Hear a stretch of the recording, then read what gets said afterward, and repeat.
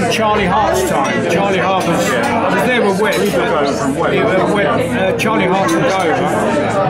He was a great headmaster. I don't know if he must have been to put up with people like me.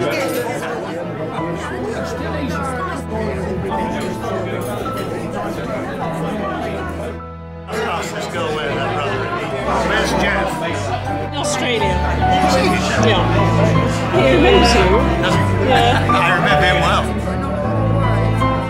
Well, my name's John Bingham, and I was there for too long. Why do they call you Tootsie?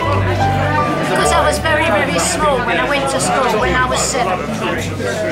The school was wonderful, and I always remember my friends, Tootsie, all the ones that are here today in my year. I've been very lucky meeting up again with them. You know, it's so nice.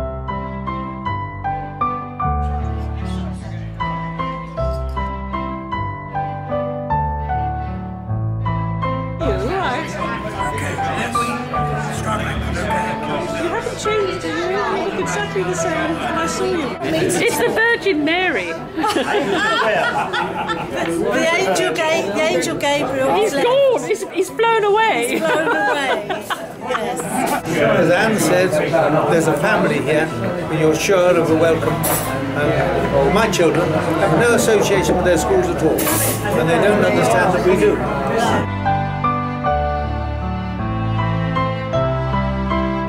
The 2 dorm 6s were either side of Hart's office upstairs, and we crept through and we changed all the bras and pantone on the girls. So you can imagine Teresa Mills, who was a big girl, she'd land up with maybe prospects, top and bottom light up. And it was quite fun. The next morning we got down, we had a great time.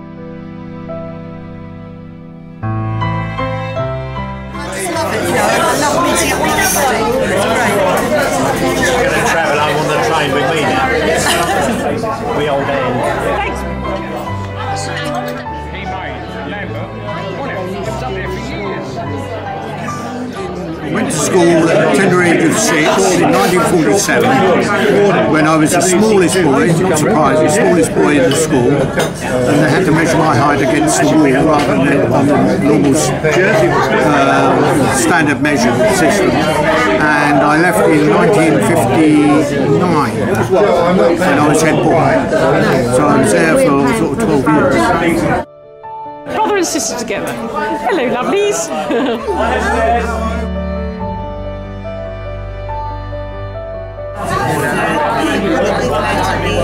Dinners and particularly Barbara. I'm now keeping contact with them for life, and as soon as we perhaps didn't meet for 20 odd years, as soon as we came together, started chatting again, as if we were back in the old days. Yeah.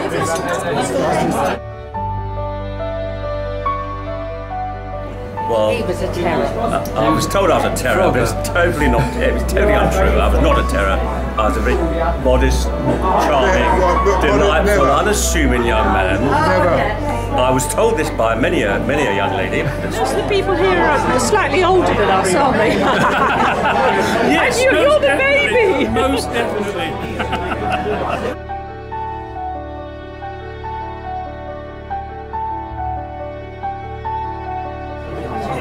We were taken once in the summer, every Wednesday morning, to the local baths, where Bill Brake and I got thrown out of the life-saving medals because we were trying to drown each other.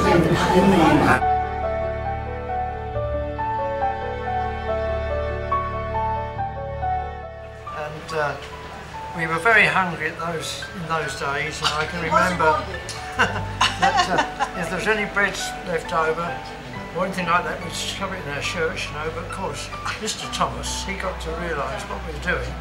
And, Joe had Mr. I'll tell you Thomas. what, if you stepped out of line with him, you knew what you got. His keyring out your ear holes. Yeah. And so in the end, we got books and we cut the centre out of the books, put the bread in the book and walked out with the book.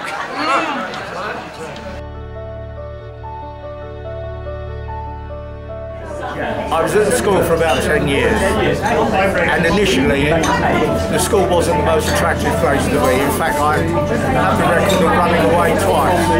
But coming back, but in later years, I think when you get older you appreciate what good the school is doing, and it was very enjoyable.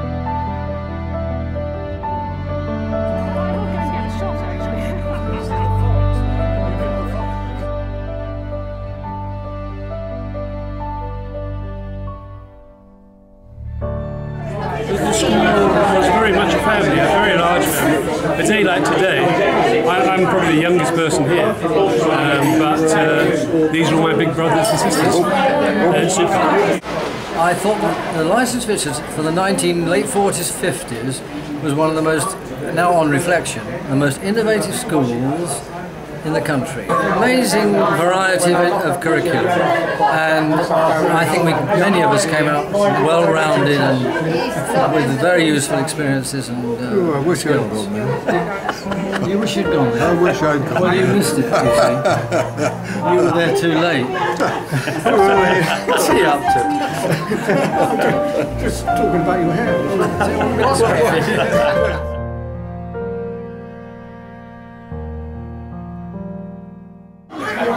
I was enrolled, could you call it enrolled? Enrolled in 1935, 35. My first impression of this was the old school. It was a vast building, Victorian building, which I understand used to be a hotel at one time. And the facade, where you would have these immense sort of grounds in front of the building.